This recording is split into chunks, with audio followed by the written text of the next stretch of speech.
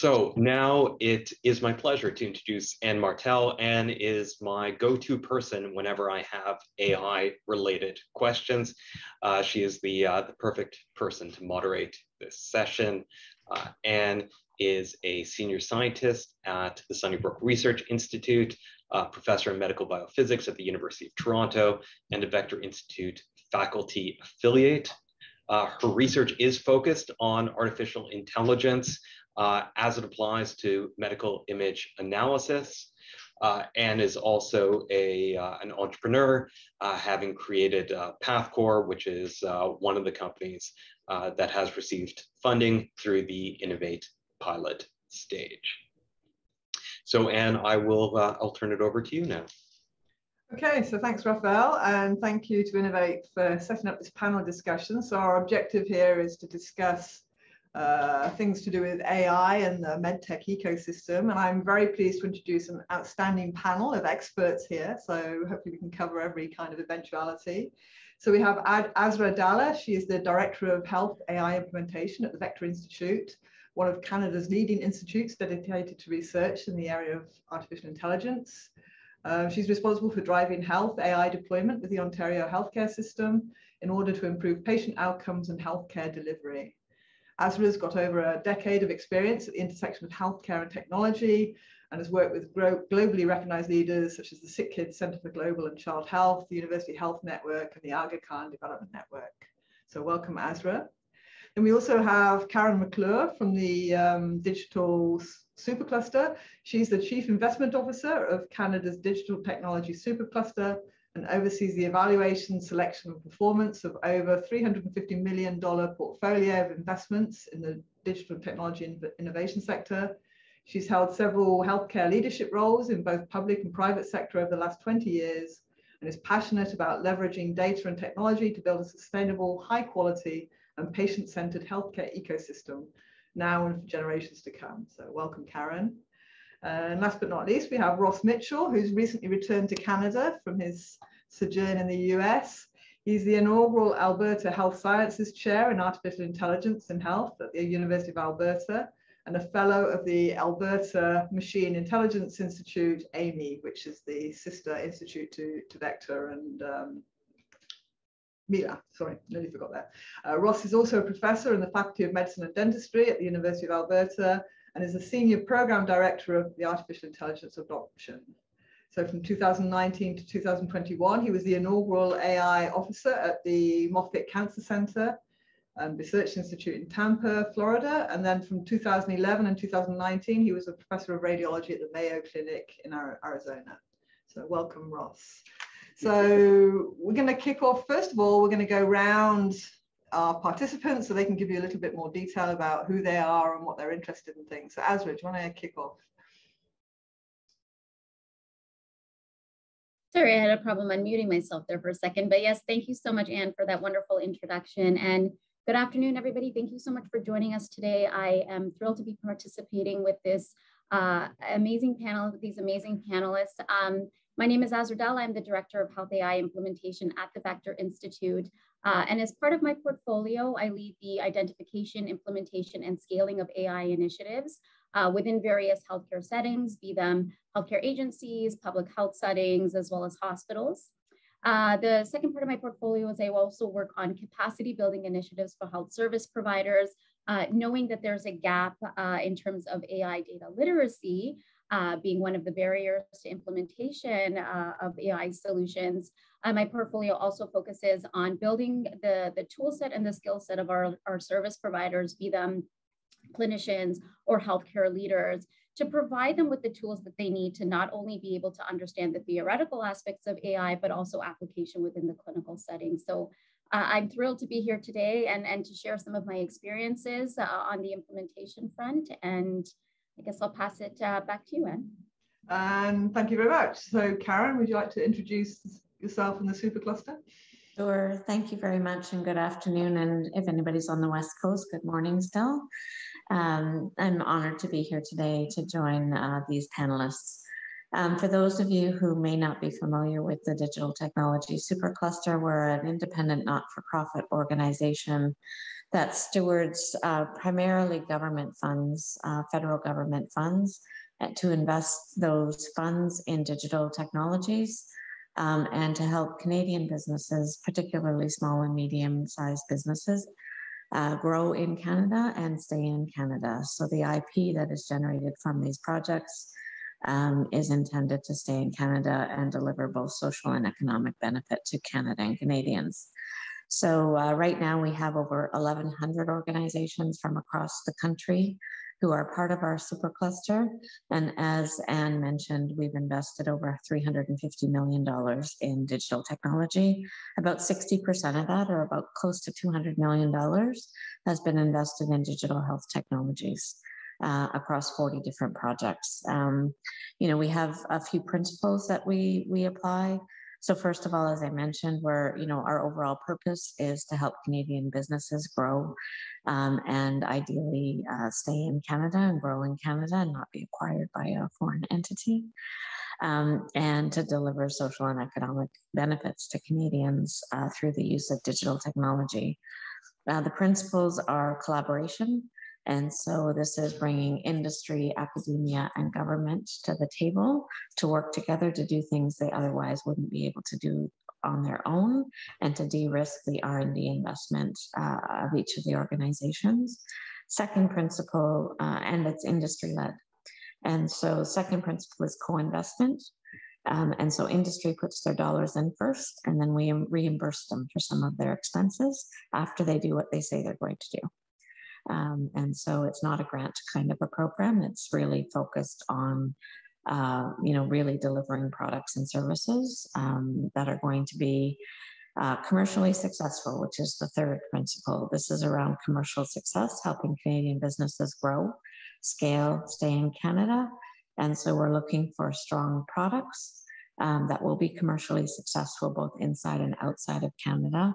And as part of that, we require that target customers participate in all of these R&D projects to ensure there's a product market fit and to demonstrate the benefits of these technologies through the development process without any obligation for procurement. And so hopefully, obviously, the hope is that this R&D is successful and that Canadian healthcare organizations will procure the technology, but they can participate in projects without that obligation. So, many of the organizations that are part of INOVAIT have participated in projects. We've got a number of organizations that have showcased their strengths in AI and machine learning and have demonstrated they have the experience and capacity to generate some real high quality commercial momentum to advance AI in health. And as time goes on today, hopefully we can showcase some of those efforts and talk about where we've seen momentum in terms of investment. Thank you. Great, thanks, Karen.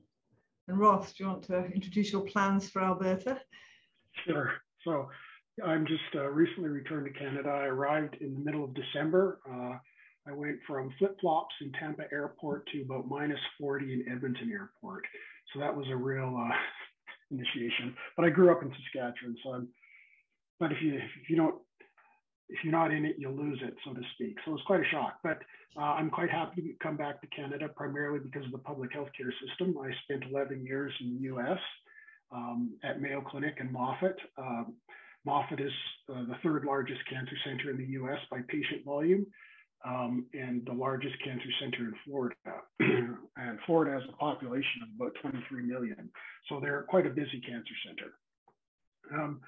But what attracted me to come back was the opportunity to do something that I don't believe can be done in the US, and that is to train models with truly population-based data. So in Alberta, they are in the process of rolling out an EPIC system. They call it Connect Care. I don't know how much they've spent, well over $1 billion, and this will be provincial. So Alberta Health Services they claim to be the first and largest provincial healthcare system in Canada, and they do everything above the level of primary care. So they have like 106 hospitals, 30,000 continuing care beds, 8,500 acute care beds, almost 3,000 mental health beds, 5 psychiatric hospitals, 11,000 physicians, and 120,000 employees. And all that, and they provide service to 4.5 million people across the lifetime. And all of that data is in ConnectCare. So you have one database that follows the lifespan of 4.5 million individuals from birth to death, essentially, and is linked to every other government database, like social databases and criminal databases and things like that in the province. So it gives an opportunity to do some really interesting and powerful things if we can get access to the data. There's always that. So my role, what I negotiated with them was 3 appointments. So the first one is as an artificial intelligence scientist in AMI, the equivalent to the Vector Institute, the Alberta Machine Intelligence Institute, and computer science. I have an appointment in computer science in AMI. My primary appointment is in the Faculty of Medicine, and that's critical to span AI in medicine. And my third appointment is in Alberta Health Services, and that is a clinical role. And senior program director means that I'm in charge of AI across the province for Alberta Health Services. So anything to do with AI in Alberta will involve me to some extent. Although right now I would say I'm primarily just a consultant for them. I do a lot of consulting on plans and trying to help them get up to speed on what they're going to need to do to actually deploy AI.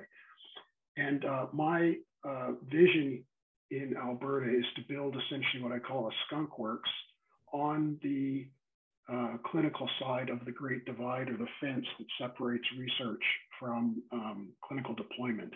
For many, many years,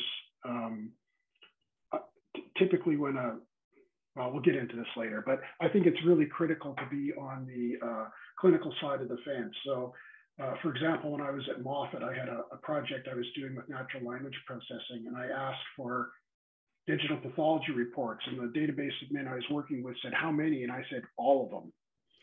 And 7 days later, I had 500,000 digital pathology reports. That's what you get when you're on that side of the fence, because it's a quality project, not a research project. No IRB. You can later turn it back into research and translate the other way by going through IRB and applying for the right to, say, submit an abstract or publish a paper.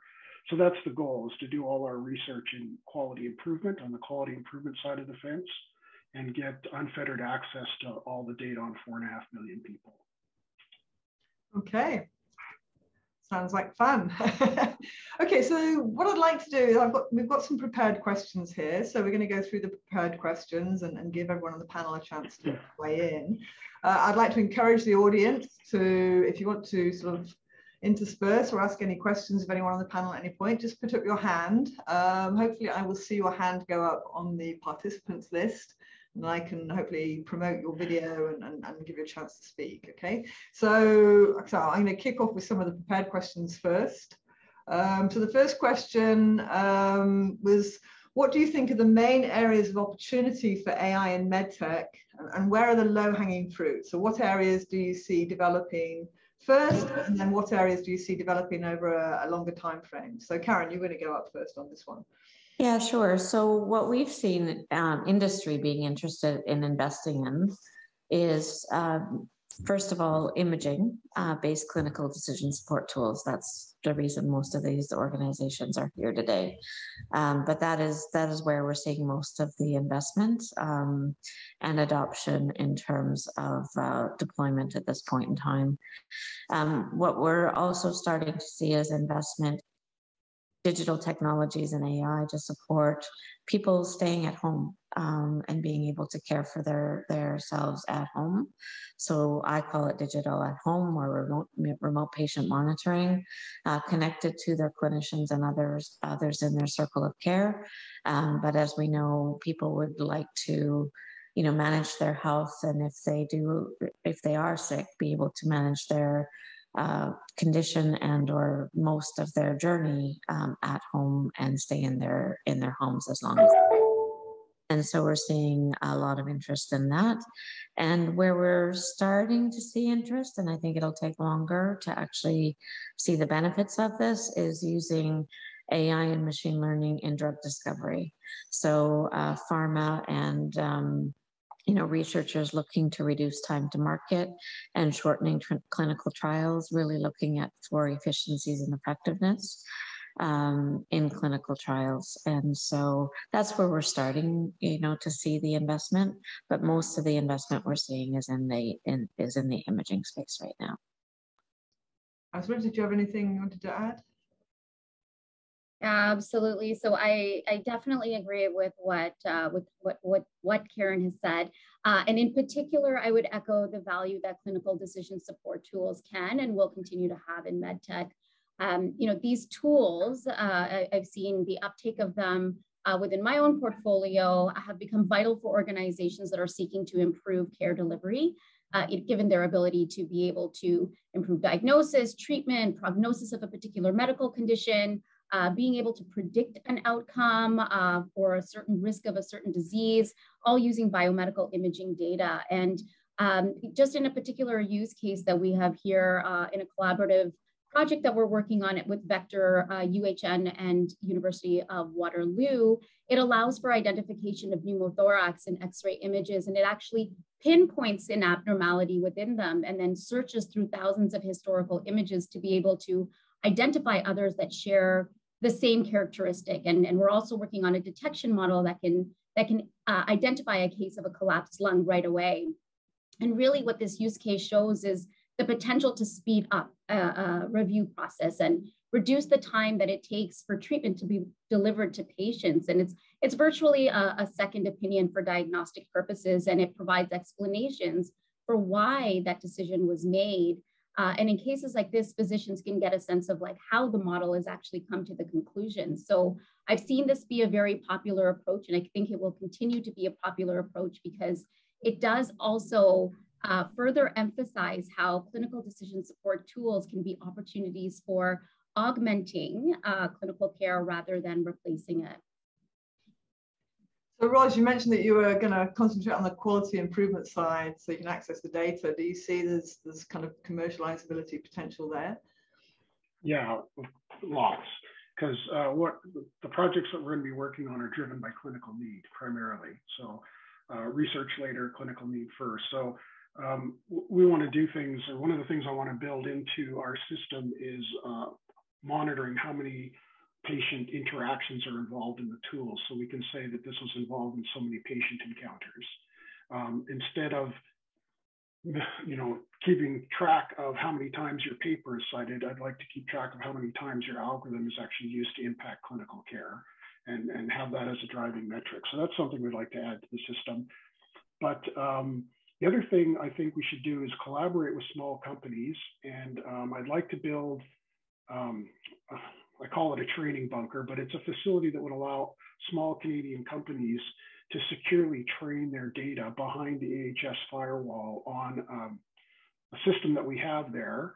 It's an academic system with GPUs, so we can do deep learning that will have access to this data in a controlled manner so that they could send their algorithm to us and train it and get the trained model back out so that we could help them get regulatory clearance and get through FDA and Health Canada.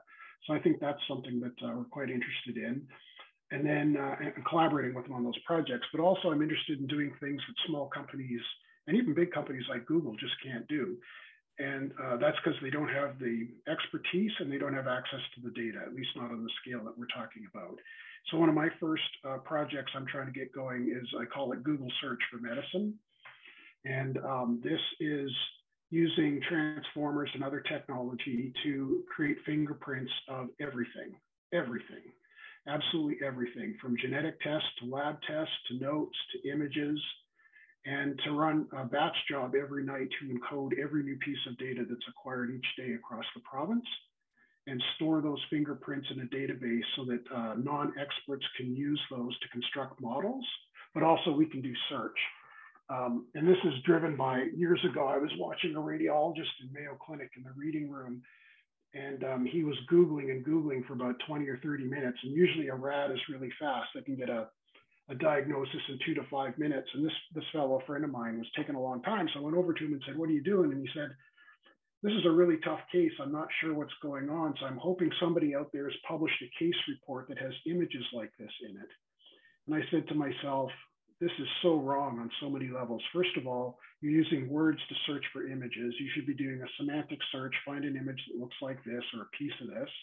And second of all, why are you searching on the internet when behind the firewall, you've got petabytes of images of some of the most difficult cases in the world attached to their outcomes? That's the database we should be searching, is Mayo Clinic's umpteen years of radiology. And applied multiple times to try and get funding for that, and was turned down again and again and again. So it's been about a decade at least, I would say, since I first pitched building that. As far as I know, Mayo Clinic still does not have that capability. I hope Alberta will have it before they will, because I can build it here. But we want to go beyond images and do absolutely everything. So you can say, here, just draw a box in an image and say, find images that have a region that looks like this, and up they come instantly. And then you fluidly browse through those and find all the outcomes. And that, I mean, Google could do it, but they don't have the hospital data. A small company, they're not going to get access to all the data, right? So, so I mean, that starts to impinge on the next question. But before we go on to our next question, I was just wondering if any of the audience had anything they wanted to add to that. So where do they see the sort of the low-hanging fruit? Is there any untapped area that we should be looking at?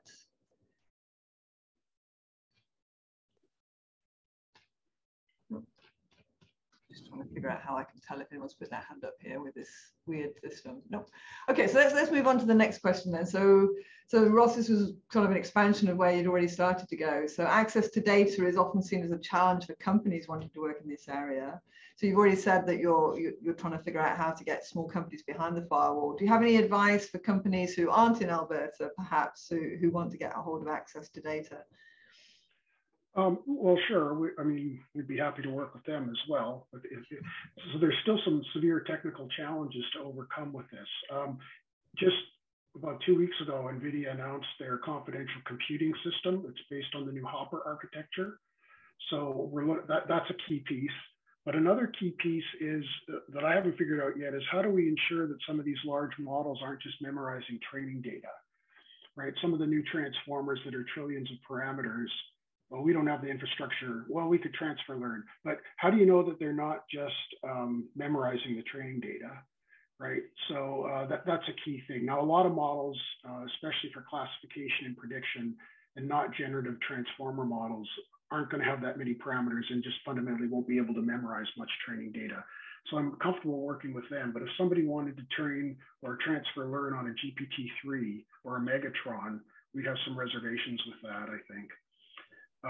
But in theory, if we can figure that out, then anybody, the goal would be to move your algorithm behind the firewall to the data and get it trained. Okay, and that's the way a lot of the challenges are going, and things in the sort of research sector as well is take the algorithms in Docker containers and move them out.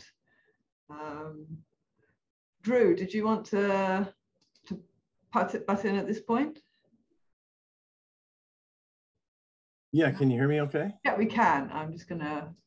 Yeah, I just had a question, a more general question about, I mean, it seems like a no-brainer to, run a Google search on images that are behind a firewall. Why was it, you mentioned it was difficult to get funding for that. Why was that? In my experience, a lot of imaging work is reviewed by engineers and physicists, and they are trained to do deductive science. You start with a hypothesis, conduct experiments, and confirm or refute the hypothesis and repeat.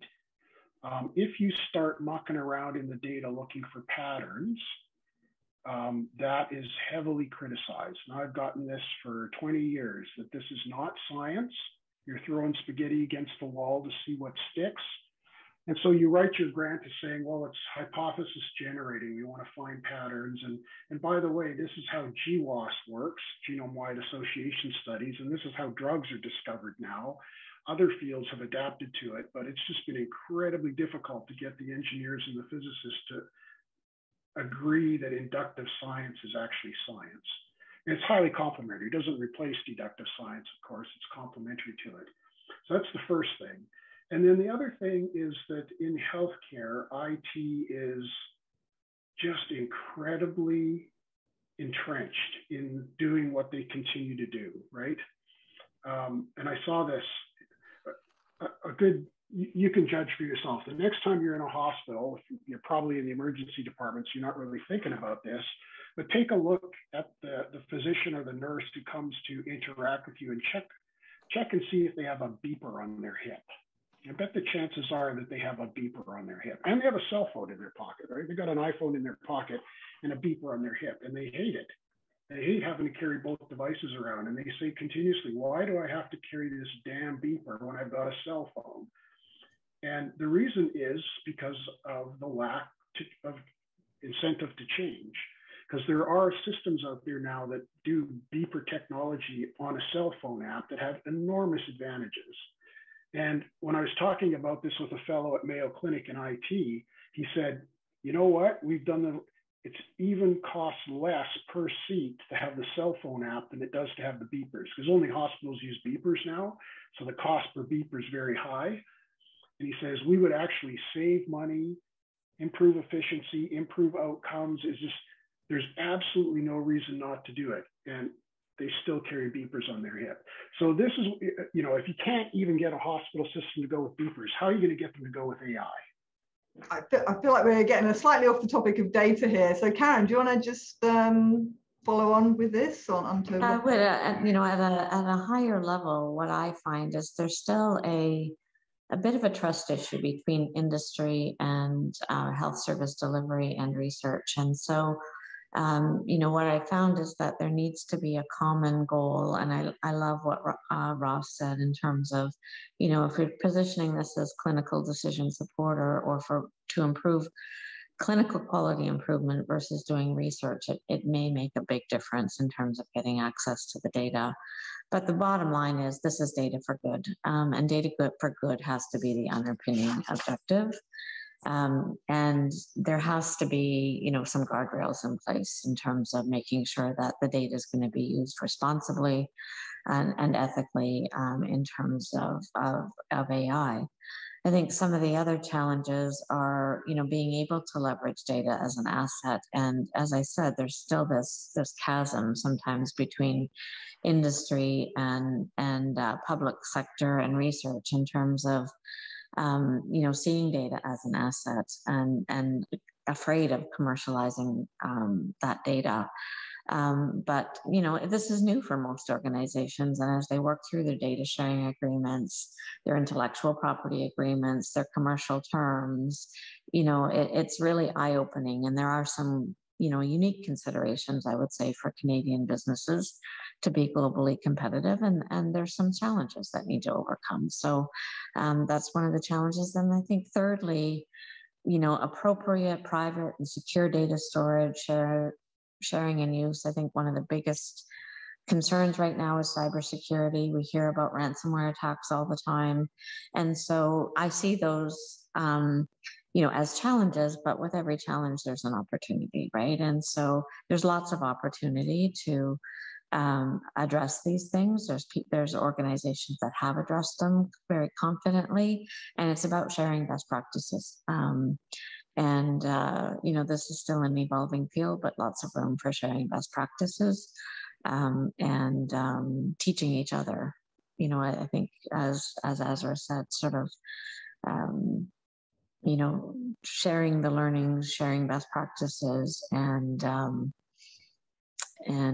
doing this for good, like the population health data that Ross mentioned. This is all going to result in better outcomes for Canadians. Azra, I know McClure are doing quite a lot to try and facilitate data sharing. Do you want to chip in here? Yeah, I think maybe I'll approach this with more sharing of an experience. In our work, all of us can attest to the fact that there's really a need for high quality, timely data, specifically related to access to Canadian data. And one way that I've seen organizations overcome the access hurdle is really through collaboration. and establishing a very strong framework for data sharing agreements. Now, obviously that sounds really easy and it's a lot harder in practice, and it may take some time. But if we look at collaborations, that are already in place, such as Gemini, which collects administrative and clinical data from over 30 hospitals in Ontario, you can really see the power in investing in these types of collaborative agreements in order to really improve the way that insights from healthcare information is derived. And I mean, Gemini, you can look them up there. They're a very unique big data collaborative that supports quality improvement and research projects. So you have clinicians, you have researchers, you have data scientists, all working together to be able to generate novel insights about acute and chronic diseases and really highlight opportunities that hospitals can look towards in order to be able to make better decisions in terms of how to improve offering safer care that's also more effective. And I really like what Karen said, that data has to be, and data for good has to be the overarching objective, is what I think she mentioned. And I think investing in these types of collaboratives can allow for us to get the access to data, to generate the insights, and more importantly, make the correct operational and clinical decisions. Okay, thanks. I see Mark Cicero has his hand up. Do you want to chip in, Mark? Yes, hi, can you all hear me? Yep. Perfect. Great discussion. Just wanted to hear the panelists' thoughts on things around reimbursement. And it's great that we can develop this cutting edge algorithm and it can actually be beneficial for patients, but unfortunately, from what I've seen, that's not sufficient all the time. And we really need to align incentives, and healthcare is very fragmented in those incentives. So just curious to know if anyone has any thoughts on how to do that best. And like, for example, one hypothesis I have is that these payer providers who are incentivized from both angles are some of the earlier adopters. And maybe the best example we have in Canada is Alberta Health as the government, but also having access to the data. So I'm just curious to know, I know in the US, it's a bit more fragmented, but we have pockets of those payer providers. And so just curious to know if there's any thoughts on those dynamics. Anyone want to take that? I mean, Karen, you're this kind of involved with industry, so I wonder if you've got any experience of that with the companies you work with. You're on mute at the moment, Karen. Thank you. I had to be the first one today. I think there's a couple of different angles when you talk about reimbursement. So first of all, from a, service delivery point of view, what Azra said in terms of this is a clinical decision support tool that is going to help clinicians make decisions faster, better, and better. Is really important. And so it's not intended to replace a clinical decision, but to help the clinician make a decision. And therefore, I don't think there's any change in reimbursement from that perspective. I think when you get into reimbursement for the use of data, that's a new and evolving field. And there's a lot of trust that needs to be there. And as I mentioned, gets complex in terms of, who's going to own it, who's going to manage it, and how do you ensure that it's high quality data. And that's where all the IP and commercial terms discussions happen, but it's happening.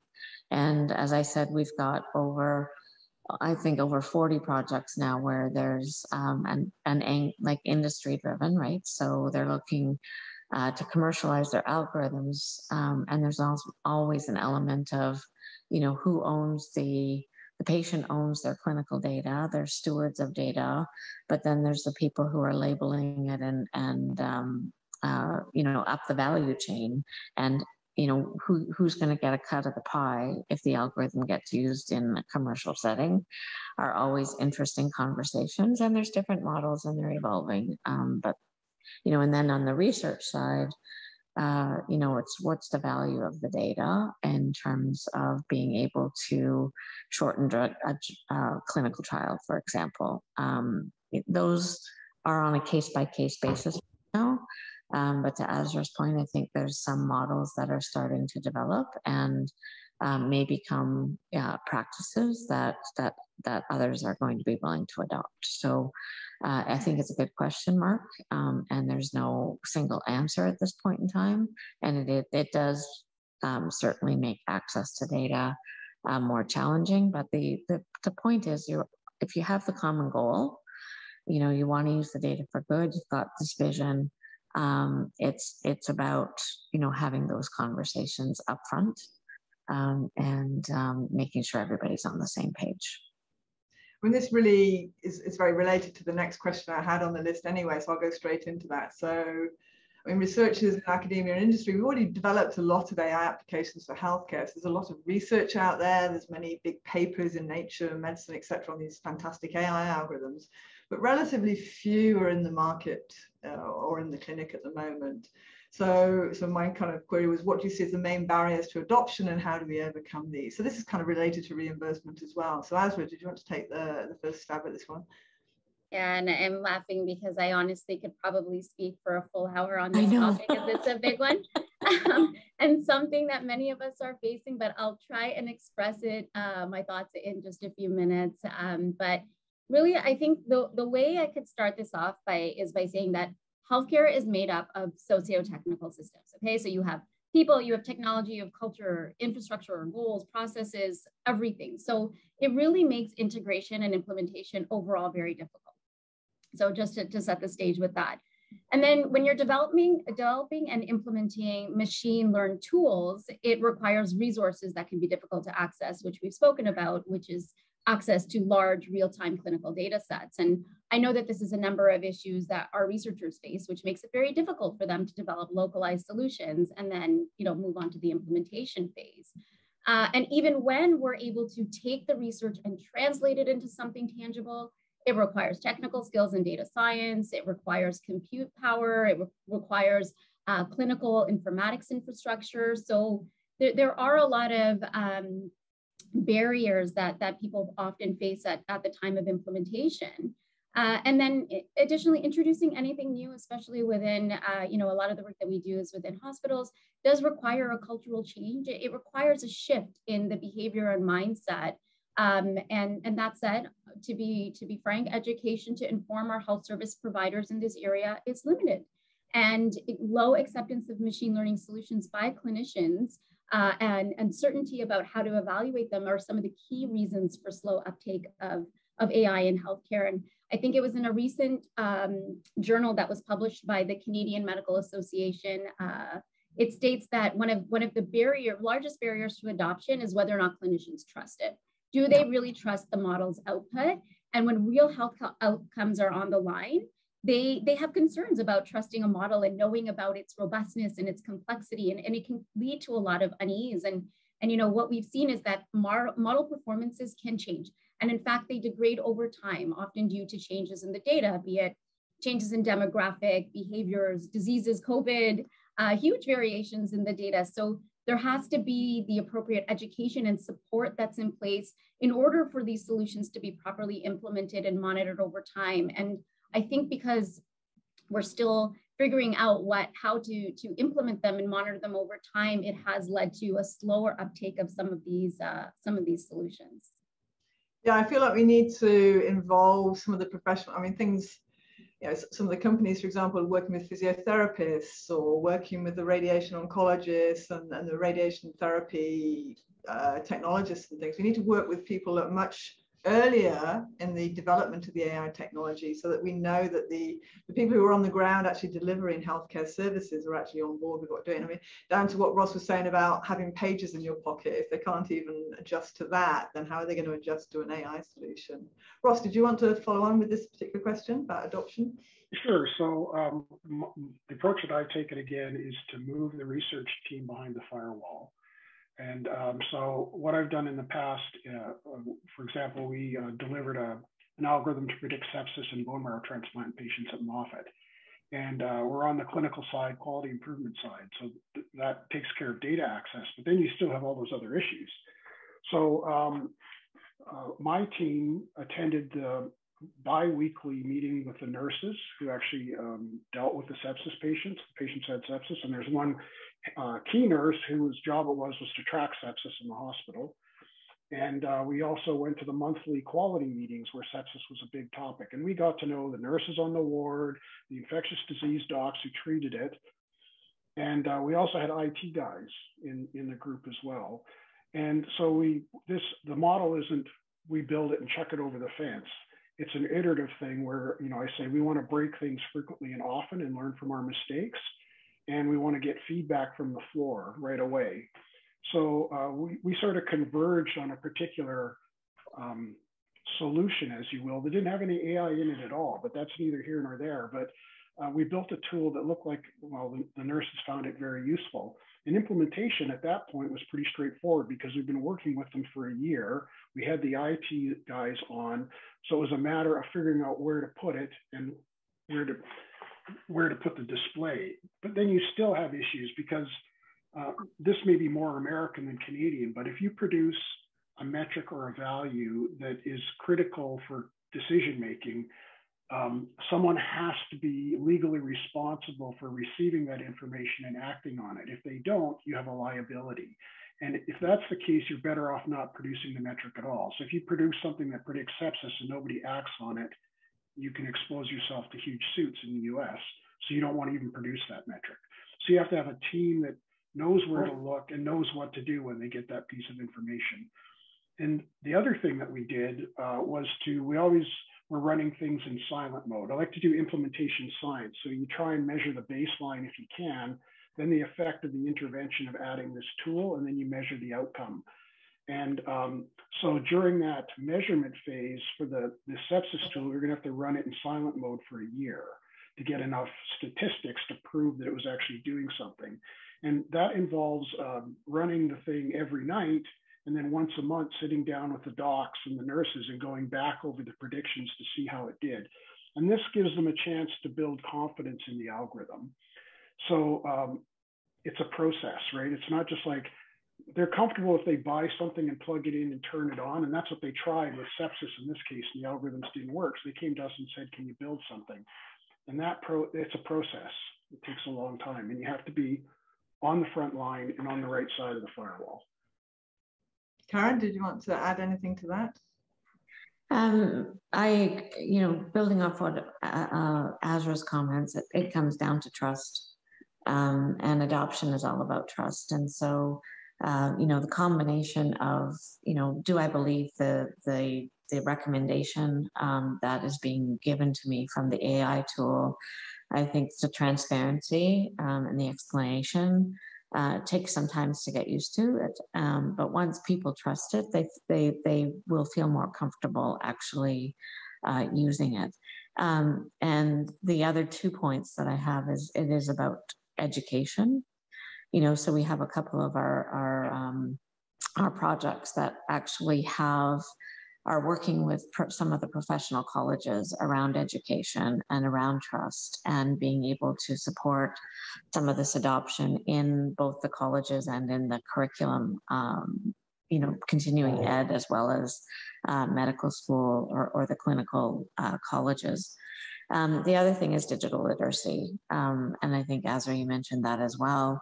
There's still a number of clinicians who don't feel very comfortable just using digital tools at all, never, an EMR or an iPad or basics, but never mind artificial intelligence. So all of those things have to be there to enable the use of AI and the adoption of AI. And, one without one of the other elements isn't going to work. So it truly is a multifaceted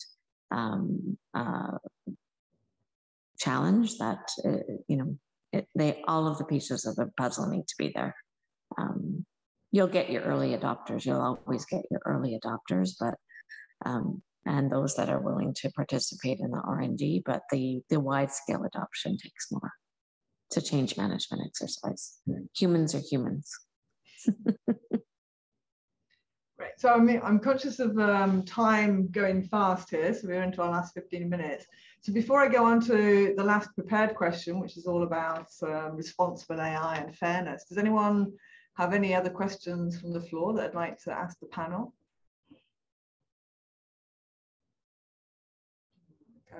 Going. Okay, so I'll move into the last question I have here then.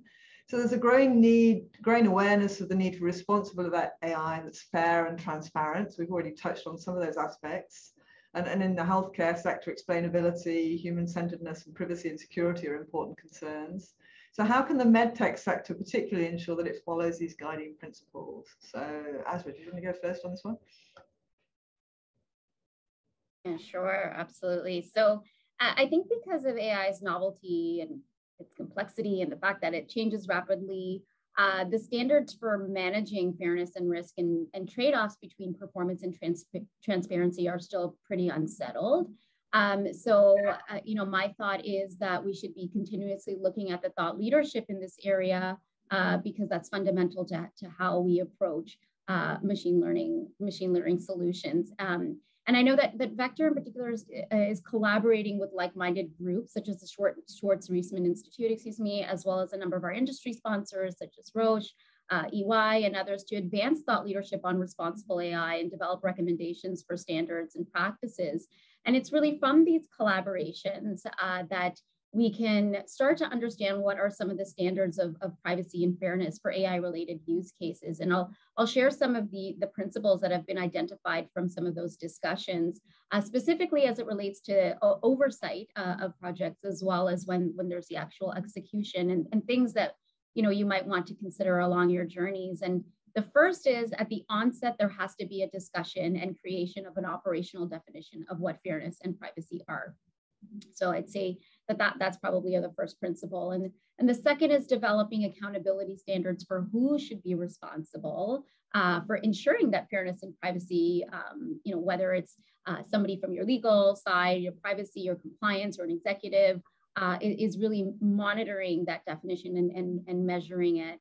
And then the third, from an oversight perspective, is model explainability. So really developing robust explainability is key to understanding how models should be improved over time. So I think that from the oversight perspective, those are principles that should be followed. And then from an execution perspective, defining your metrics that can be used to assess the level of privacy and bias within a model is key. And then having the right skills to engage in this work. I think that a lot of us didn't necessarily learn too much about ethics and privacy in recent curriculum. I think it's starting to be brought up more, but developing these skills is effective to implementing fairness and privacy within AI model development, and it's actually quite crucial. So I would say that from an operational and execution perspective, those are probably some principles that I would follow. And actually, sorry, just thinking about one other thing is there's a lot of potential in the privacy enhancing technologies as well. And they can unlock a value in sharing data without actually compromising on privacy and confidentiality of data. So another key point that can help along this journey. Karen, do you have anything else to add? Yeah, I would say, industry right now, when it develops their AI for commercial purposes, really relies on the health tech approval processes right now to provide them guidance as to the minimum requirements around, what's necessary to get approval. But there's a lot more to it than that. So I would say, regulation, is evolving. There's regulation in some countries, and I know that there's a lot of effort being put into the Canadian context right now around regulation, around AI that will provide really strict guardrails, like that's the outer boundary.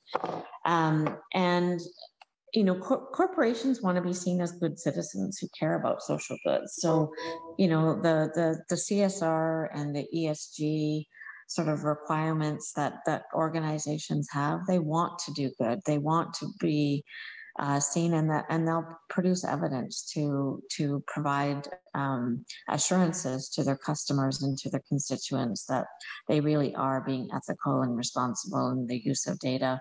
But there's already robust frameworks out there. Azra mentioned some, the OECD has a set of principles around responsible AI. you know, I'm doing work with Microsoft. They have a lot of work around responsible AI, and actually one of the projects that we have, and I would say as a best practice, is having an ethics committee as part of their governance structure. That, you know, brings in independent ethicists, brings in experts, you know, not there's no conflict of interest with the people who are developing the tech, but bringing outside experts in so that there is proper governance and independent views on how the data is being used, and assurances around those sets of principles that get agreed to in the requirements, to make sure that they're building confidence in the user community and in the you know, in the ecosystem overall, about how that data is being used, how the algorithms are being used, and the impacts and outcomes are again what's going to speak. You know, demonstrating how, you know, improvements to health outcomes, and demonstrating how this data and this work is being used for good at both the population level and at a patient level. I think over time is going to be really what people are looking for. Great. And Ross, did you? Not much really. I think so. Part of the privacy issue we deal with by trying to move behind the firewall to do all our research, but there's still privacy issues that we have to address. But the ethics, that doesn't go away because you're behind the firewall. In fact, it's probably amplified because you have access to more data. So, and the fairness is and bias is really, really tough. My goodness. If we knew about it, we would get rid of it, right? So it's, how do you stop something that you don't know exists? So I think it's really important to have like social scientists and people who are experts in these fields involved in these projects. And I like the idea of an external body that probes models that we train. I believe we should be actively probing trained models to see if we can pull bias out of them. Like, let's say we train a model to predict whether a smoker is going to be readmitted in 30 days. Once you're done training, now try and use that model to predict whether the smoker is male or female. It should get 50-50. If it doesn't, there's something up, right? Or predict their gender or their sex or something like that. So I don't think we should take it for granted that these are fair. I think we should have active probing and testing of these models to see if we can pull predictions out that we know are sensitive in nature. Right. But it's tough. It's really tough. Important work. Certainly an area of much research as well. Raphael, I can see you have your hand up there. I have a bit of a pragmatic question. So a common question that we at INOVAIT get from industry partners is, I, as an industry partner, have a great idea. I have an algorithm. I need data. I need collaborators. And who should I talk to? And truth be told, we generally come up a little empty. And so my question for the three of you is, are we seeing what organizations and groups are taking more of a leadership role? And what advice do you have for companies who have applications but need the data, need the collaborations, how to approach that and who to approach? Well, that's my day job. Matchmaking, right? Industry partners coming together with academia, coming together with public sector. That's the magic, and it really is about magic, because it's not just about finding data; it's about finding collaborators, and it's all about the people, and it's all about, you know, people trusting each other. And so there needs to be common vision. You know, there needs to be common purpose, and introducing people that have those common goals is what I spend my time doing. And we've got 56 research institutes from across the country working on projects with us. We have health systems from across the country. We have private and public health service delivery organizations. And we have, lots of industry partners. So it's about knowing who your market is. It's about knowing who your customers are. It's knowing about what's important, not only to them, but, what are the secret ingredients to that recipe. And it's not just about imaging data. So I really like what Ross is saying, right? It's about bringing the imaging data together with the clinical data, with the administrative data, so that you have that holistic view of patients and can mine the data across that. And it has to come from multiple sources. And, there are some technical issues, but we've got companies that are trusted with data, that are using federated models, so the data doesn't have to move, and really doing fantastic things with them. So it is about networking, and it is about knowing who's doing what and knowing your market from an industry perspective. Anyone got something quickly to add, and then we can go on to a question from Brian. So Azra, do you want to quickly? Yeah, absolutely. So Karen, I like the way you put it, that that's your day job, but also what I would say, at the Vector Institute, I'd like to think of us as like that bridge between like the ideas and between the implementation, and being able to also, introduce you to our network and our community to try and bring these, amazing ideas forward. And we have researchers that work in a variety of areas. I mean, and like, imaging, cancer, genomics, you name it. And so I think that once you're able to understand how to utilize the AI community, utilize this network, and potentially like use the digital supercluster or Vector as a bridge to be able to meet those individuals, you'll have more of an opportunity to know who to go to or who to speak to. So that would just be my advice. Anything super quick, Ross, or shall I go to Brian and ask his question? Oh, I would just say the same thing. Amy in Alberta is in a similar position. Yes. Okay, Brian, do you want to ask the last question of the session? Well, I think, curious about one thing. So there are jurisdictions in the world where you can get pretty open access to a lot of data that doesn't have anywhere near the level of privacy protection, security protection, et cetera, that you as citizens of this country would want, right? So there are other people that have access to the kind of data that maybe a lot of these companies want. What stops companies in a very capitalistic kind of way of saying, hey, we're just going to go and get that data and move on and skip all of the check boxes that would happen in a more proctored and governed environment such as Canada?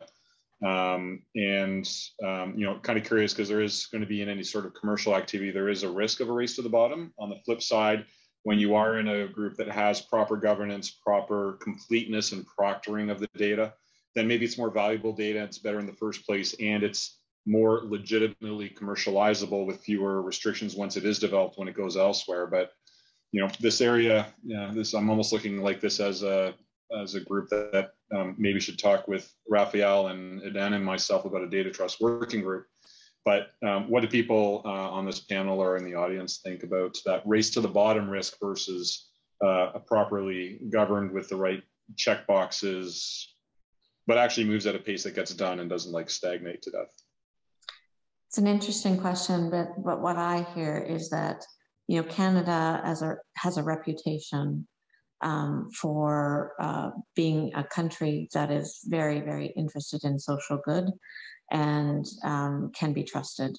And so it all comes down to trust and wanting to work with organizations and with data and that have good processes around trust. And so I think Canada has the opportunity to be a shining star when it comes to data trust and the responsible and ethical use of AI, and building off of the technical expertise and research that this country has.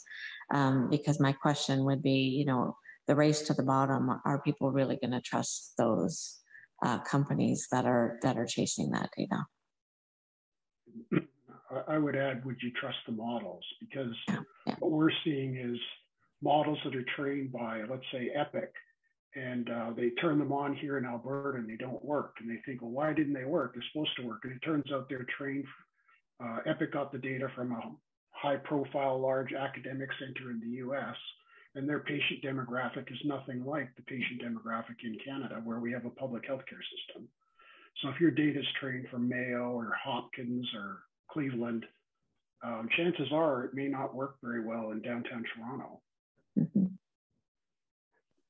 Very true. Well, hopefully we will avoid the race to the bottom, and as Brian says, maybe we should, between us, start thinking about taking some kind of leading role in ensuring, you know, that we can service the medtech industry by helping to interact with researchers, provide access to data, and so on. We have sort of a forum for trying to make that possible. So it'd be exciting to try that in the future.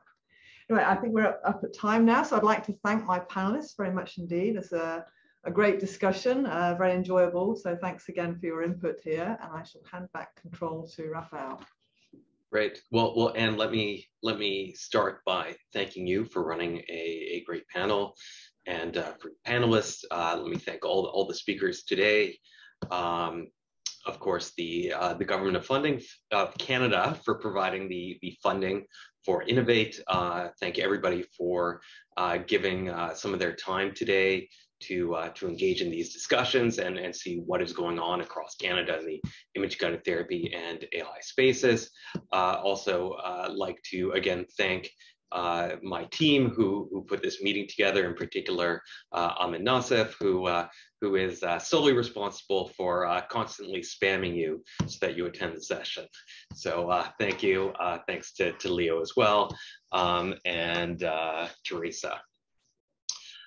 So a couple of last points. So one, there will be an exit survey sent to everyone. Again, I ask you to fill it out because, as I said earlier, we really want to do activities that add value. And so please let us know what was of use today, what wasn't, and then that will inform future meetings. Again, hopefully future meetings are at least partially in person. As I think we're all a little tired of Zoom. Finally, I'll remind you again that we have the kind of one-on-one networking structure set up online. I think the link was posted in the chat a little bit earlier. And so if there is anybody who you saw present today who you'd like to reach out to, if you want kind of first access to Leo to get insight on or feedback on your idea for an application for the Focus Fund, this is kind of a unique opportunity for that. Outside of that, let me thank everybody again for coming, and wish everybody a great day, and kind of wish you a great weekend early. And then let me just ask Leo or Ahmed, did I miss anything? Okay, wonderful. Well then, with that, have a good day, and we'll end the meeting now.